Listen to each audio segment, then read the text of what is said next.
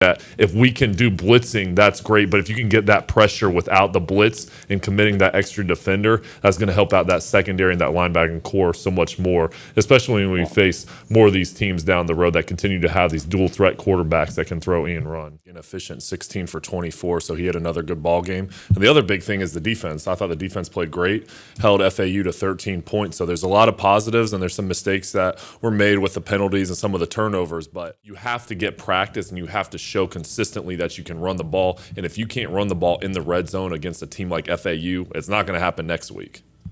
The offense is going to beat up on some of these bad Conference USA teams, but anytime you face a solid defense, we're not going to do well because we don't have a running game. And we really had a tough time today because we had the 3 turnovers. So when you have 3 turnovers and can't run the ball, that's a recipe for disaster. It's to run what he wants to run. And the other thing is they don't have a quarterback. I mean, Pete Thomas and Brandon Mitchell, they don't have a quarterback. They don't have anybody that they can rely on. And next year they have the Florida transfer coming in, which is going to help out. But this year's just been a disaster because they've had no consistency.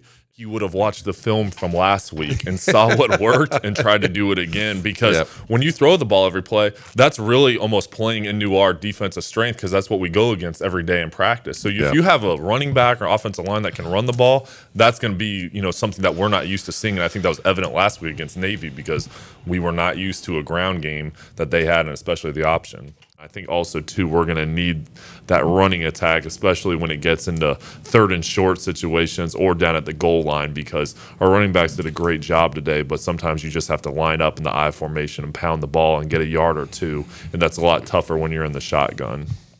It's just disappointing because there are a few opportunities that East Carolina could have come in and won this game. I think it really just boiled down to the time of possession being 36 minutes for Virginia Tech compared to 23 for East Carolina. That's an advantage for ECU because if we can't see their numbers, then Florida Atlantic can't see their numbers, so they don't know who they're supposed to be matched up against. That should have the chance to take that big step up, and we're not getting that opportunity. And really all, you know, the fans can do at this point is hope that the administration can put us in the position for the next realignment or next opening in the Big East to get in, and then this team just has to continue to win and hope that'll be enough when that time comes. And all those mistakes that we did see today that we got away with are going to have to be gone or minimized next week, because they're going to be playing a top 10 team, and really for the next 3 games at Southern Miss and North Carolina, you're going to be facing a higher level of competition. So this team has talent, and we have guys returning from suspension. Virginia Tech shut East Carolina down was because they played press man with their corners, and they just shut our wide receivers down, and we weren't used to that because we're used to playing in soft zones.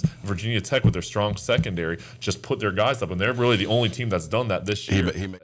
This is kind of a bad week to have a bye because you're getting some more momentum, and after a great victory today, you're going to have to wait 2 more weeks to play. Want to make a step in the right direction each and every week, and hopefully by the end of the year, you'll have a great record and go to a bowl game and contend for championships. So that's something that this team needs to focus on, is just the old cliche, getting better every day and making sure that, you know, you focus on one game at a time. And they got the first one out of the way, and now it's on to South Carolina.